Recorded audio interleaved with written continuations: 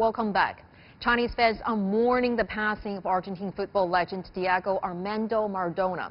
Maradona died at the age of 60 on Wednesday after a heart failure. His Chinese fans have poured their grief online over the loss of the icon and their sports hero. Zheng Chunying has the story. Many Chinese were captivated by the glory of football when they started to watch international games in the 1980s after the country's economic reforms and opening up. Related hashtags got more than 100 million views on China's Twitter like Sina Weibo just 1 hour after the news broke. "I wish this was fake news," read a comment. "The hand of God has returned to God," said another. Maradona used the phrase "the hand of God" to describe a goal he scored during Argentina's match against England during the 1986 World Cup.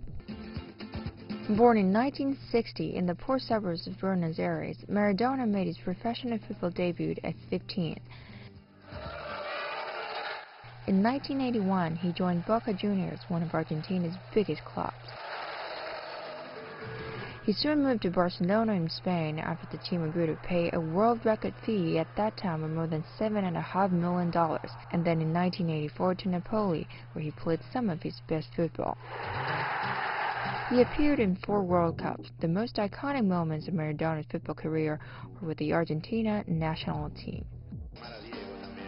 By the end of his playing career in 1997, at the age of 37, he was no longer at the top of his game physically, and he was mired in scandal. He later talked of how he regretted his heavy drug use.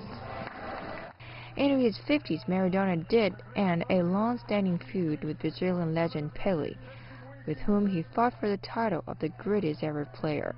The Chinese Football Association has mourned the death of Maradona on Weibo, saying his departure has made football lovers extremely sad. Throughout his lifetime, Maradona had a deep bond with China, as he once reiterated his desire to coach in China and made his multiple visits to the country. Zheng Chunying, CGTN.